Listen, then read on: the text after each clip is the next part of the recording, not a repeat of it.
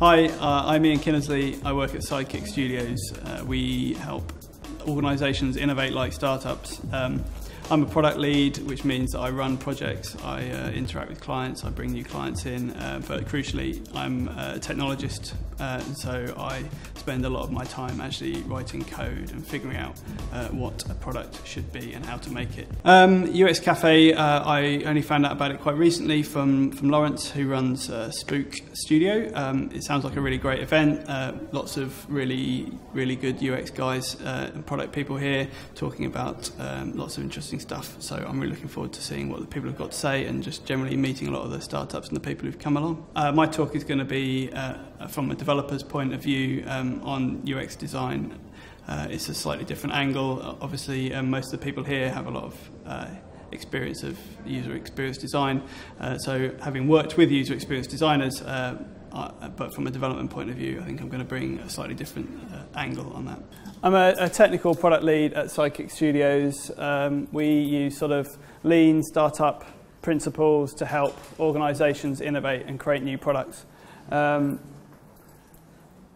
We also create some of our own startups, so Buddy and the Amazings, if any of you know about any of those.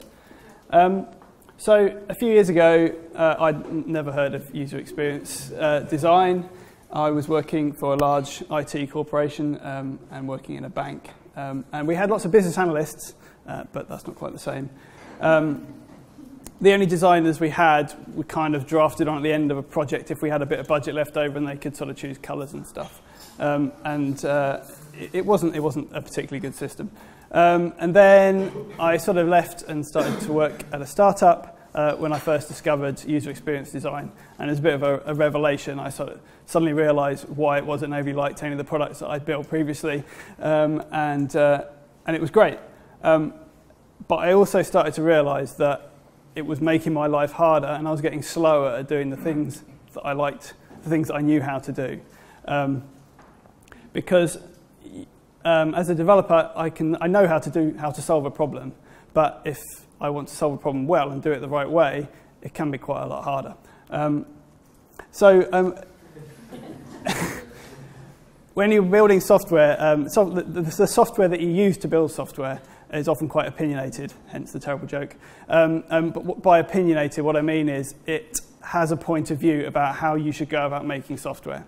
And one of the ways it does that is it makes it really easy for you to do things the way that it thinks you should do them, but not very easy to do it any other way.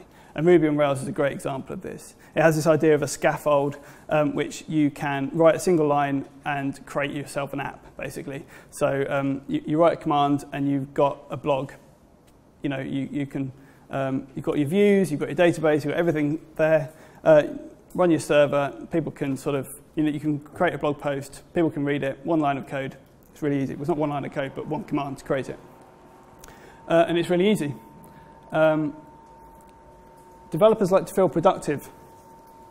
When things are easy and you can get things done quickly and you can write features, you can build stuff, and within a couple of hours, you've got a great fully featured blog that's running on a server somewhere. You feel really good. You feel motivated to do more.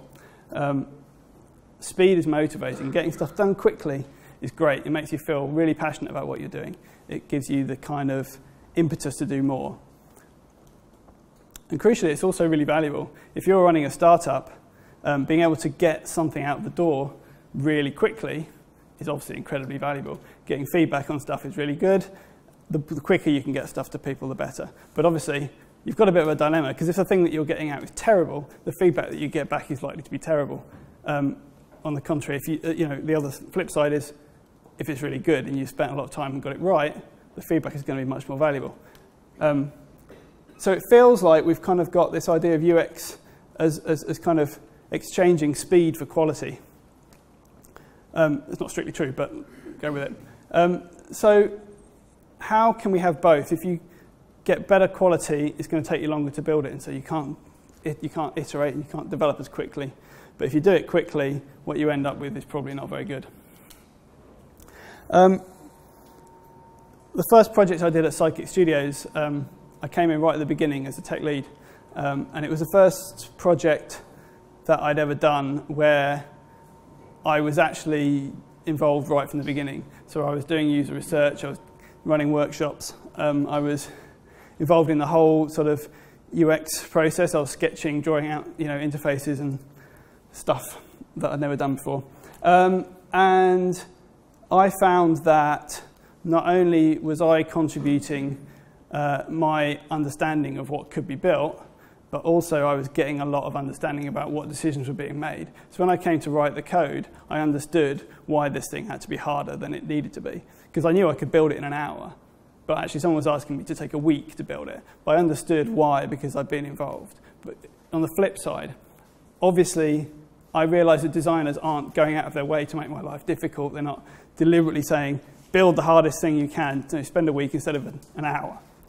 So actually, I found that there are lots of things that the developers can really help when it comes to design. There might be two similar approaches to fix a problem. One of them might take me, a week to build, and one of them might only take a couple of hours to build. The designer doesn't necessarily know that, but having a conversation about it, you can then make an informed decision. That sort of creative tension between those two things allows you to figure out a compromise between the ideal solution that takes a long time and the kind of the rather rubbish solution that doesn't. So at Sidekick, we work in balanced teams. We kind of a little bit like John, but not everybody can do everything. So we sort of have people who are good at design, people who are good at technology, and we bung them together on a project and just let them get on with it. The creative tension that forms between them allows them to try and make the best use of that time that they've got. So the takeaway the thing I want you guys to take away, I guess, is get technology people involved early on. They can help you balance the feasibility and robustness that technology brings with the desirability and the value that the user experience can bring. And just one thing to leave with, one thing that I found is that as actually part of the broader user experience, is something that developers are actually much better placed to do, is things like the actual interaction with the website. So how fast is it? How responsive is it? What happens when you click this thing and it needs to go off and spend a minute doing something?